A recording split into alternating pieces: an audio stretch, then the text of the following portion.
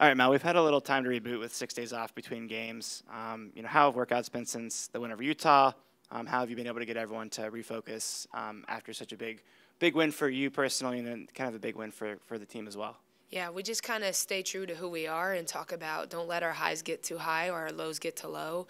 And just we had the opportunity to take the weekend to focus on us again. And we probably had one of our better practices on Sunday, just the competition and how hard the kids fought the entire 2-hour practice. So I was proud of them for that.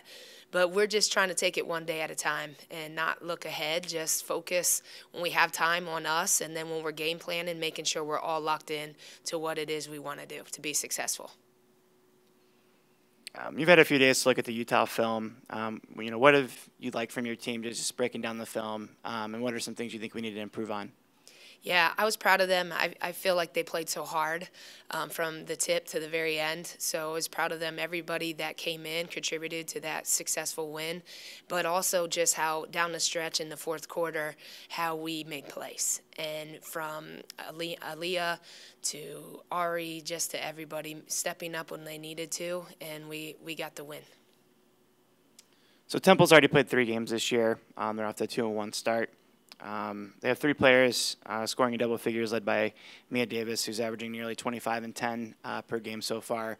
And she's on some preseason watch lists, I think the Cheryl Miller Award. Can you maybe talk about what you need to do to get a win over Temple, and maybe how we stop her? Yeah, our non-conference schedule is preparing us for our Big East conference, no question. And you look at a team like Utah, and they remind us of some teams in our league. Now, with Temple, they look like some teams in our league and how they play, and they are a great team. You know, they had a tough loss on the road against St. Joe's, but they had opportunities to close that game and win it. And so we know we got to come in ready to go. They're a team that is led by 3 double-digit scores, and they can get a bucket anytime they want. So our kids need to lock into defending them, but also making sure that we're doing what we need to do to win the game. And we need to also use the same toughness that we closed out the Utah game and bring that on the road. But we know it's going to be a dogfight. Temple is going to bring it. You know, after that loss, they're going to want to get back on that winning track. So we know we got our work cut out for us. Can you talk about our post depth a little bit?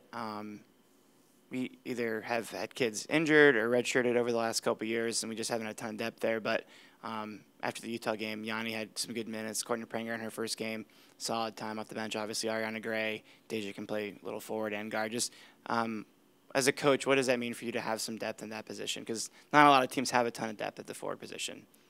It's huge, and that's exactly what you said. And they all have a skill set that's different than the next one, and that's what's unique about that group. And they really have bought in as the 5 of them, of like, we're going to be the best post, in the Big East, and they've kind of play with a little pride and a little chip on their shoulder, which I appreciate. So it's cool, and it's nice to see one day. As I tell them, on any given day, anybody on this team can step up, and they've proven that every day in practice by what they bring from their hustle, their rebounds, their screening, their scoring. But I'm excited in the opportunity to put a Yanni in who maybe gets in foul trouble. Then you put Courtney in, who's a freshman but didn't play like a freshman against Utah. And then you have height with Sarah and her skill set, her ability to shoot the 3 and face up. And then Ari's Ari, she's a double-double machine. And then Deja, someone that's versatile, can face up and kind of bring a guard presence to that 4 position. So I'm ecstatic. It's a great opportunity for them every single night to show what they can do.